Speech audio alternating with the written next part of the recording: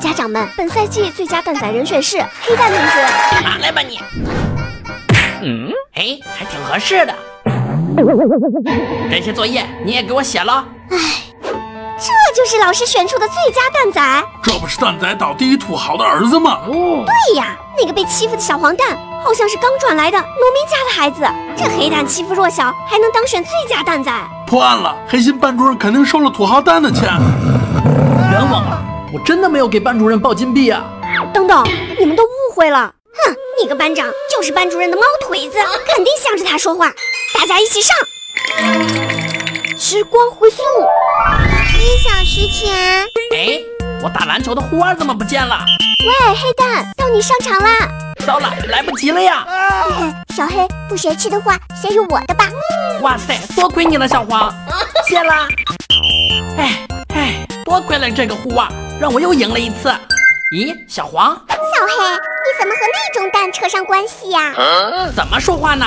哪种蛋？你不知道吧？那个小黄听说是从大山里来的。切，那又怎么样？我爷爷还是掏大粪的呢。可他人品有问题。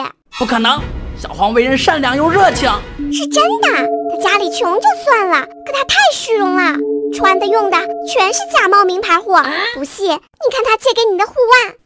把帽子给我摘下来，真恶心呐！你又穿假货来学校了？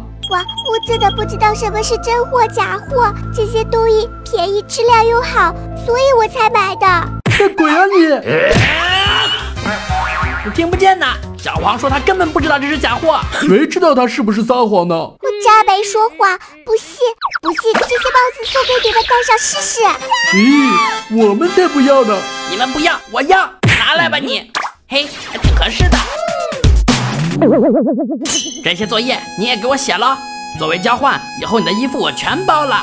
你呀，也别总省钱买些假货，我们要支持正品嘛。黑蛋，谢谢你，以后我每天请你吃大餐。你家不是农民吗？你的学费不是卖牛换来的吗？哪儿来的这么多蛋币呀？